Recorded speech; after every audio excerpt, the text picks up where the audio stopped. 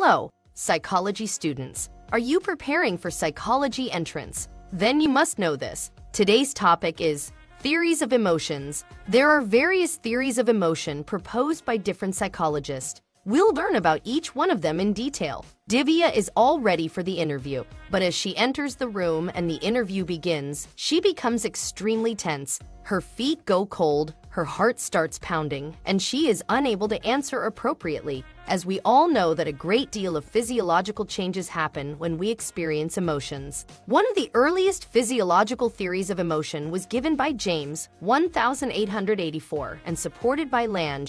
Hence, it has been named the James Lange theory of emotion. The theory suggests that environmental stimuli elicit physiological responses from viscera, the internal organs like heart and lungs, which in turn are associated with muscle movement. Put in other words, James Lange theory argues that your perception about your bodily changes, like rapid breathing, a pounding heart, and running legs, following an event brings forth emotional arousal. The main implication made by this theory is that particular events or stimuli provoke particular physiological changes, and the individual's perception of these changes results in the emotion being experienced. Keep following PsychoShiksha for more such knowledgeable content. Thank you so much, students.